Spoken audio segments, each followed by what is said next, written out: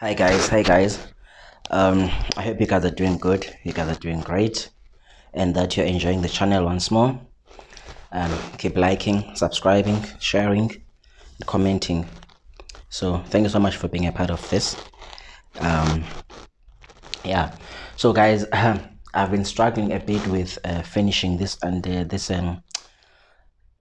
series on hypertensive disorders in pregnancy because of space in my the equipment that I use. So I've got like my space, so I'm forced to break so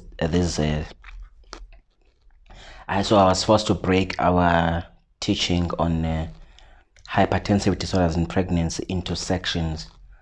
Not that it should really be in sections, but because of the space. So let's finish it up. So we have spoken about the management yesterday. Now there's just small things that I just want to put them into perspective. There's this thing that you're gonna keep hearing in the hospital: PET. PET. A diagnosis of PET, I have a slight problem with it, and you will see it in the hospital, because for me it does grade the severity of the PIH to some extent, but not fully. So personally, I just prefer calling eclampsia, calling preeclampsia with severe features, calling it that, or just preeclampsia or gestational hypertension or chronic. I just like it that way. It makes things simple for me.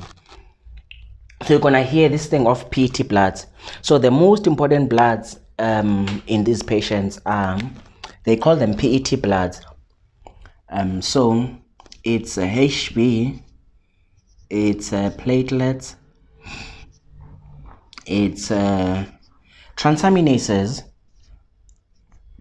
which is AST or ALT. It doesn't have to be the two of them, but in most people they just always request for the two of them, but you can choose one of the two, the transaminases, because they tell you. I'll just explain now.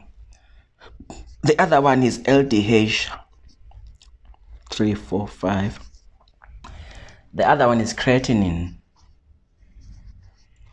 So whenever you are asked to do PET bloods, these are the bloods that they want, because these bloods, first of all, these are the bloods that you will use to diagnose your HELLP syndrome, and we know that HELLP syndrome is a complication of PIH.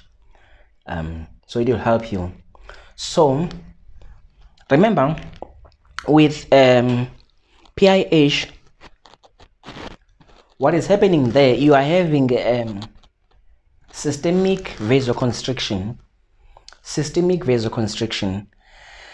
and when you've got systemic vasoconstriction, even arteries that supply major organs, they become vasoconstricted, and in that way they become hypoperfused, and then they die. They become necrotic, they become ischemic, and then they become necrotic, and then they die. So the quickest way of seeing if your kidney is being affected by this high blood pressures because of the vasoconstriction is creatinine. So this is for kidney. As much as we know that you can also do protein here, proteinuria, because you are not supposed to be leaking protein in your urine. So once you leak protein in urine, it means that you have a severe blood pressure that is damaging your kidneys. So those are the two things.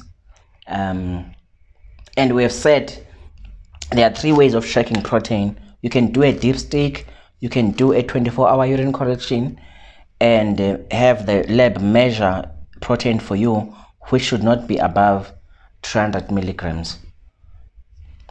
And also doing the urine protein, the protein creatine ratio. So those are the things. With LDH, there are some people who don't do LDH, there are some people who do it, but this is just a measure of hemolysis. So it's a plus or minus. Some people they do it, some they don't do it. And then, like I said, you do one of the tools. This is like your liver. So this tells you about how badly, whether whether it tells you if your liver is affected by the PIH, or if it's affected, how bad how is the severity, how severe is the problem. And also with platelets, with this PIH, you normally get wastage of your platelets. There's like some sort of a high consumption of platelets, so your platelets, they also drop in Lenduk with this condition. And the hemolysis, you get a drop in HB because of the hemolysis. Your red cells are hemolyzing, and then you get your LDH being high and all of that.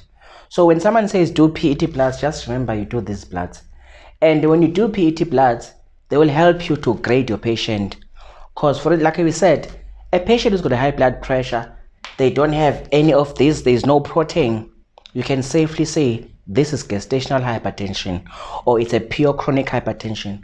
But the minute you've got changes here, then now we are talking about preeclampsia, probably depending on the other features, preeclampsia with severe features, or whatever the case might be, or already maybe the patient is eclamptic. So it's very important to do these bloods. So the brain is also damaged by this high blood pressure, but there is no test that you can do for the brain. The only thing that you depend here on physical, on symptoms like your headache, dizziness, seizures. That's when you can tell that, okay, even the brain now is also involved. Some patients can even come in with a stroke. I think that's the saddest thing with or that's one of the, because the saddest is losing the baby or losing the mother.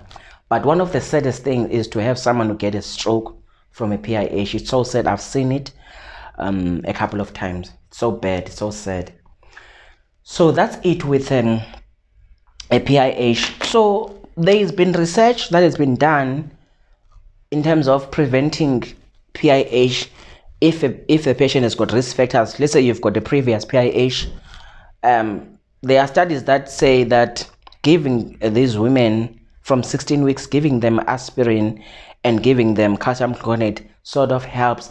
I'm not sure if it's something that is really practiced, but in any case, it's at a specialist level. Remember, we are not specialists. We are just general practitioners.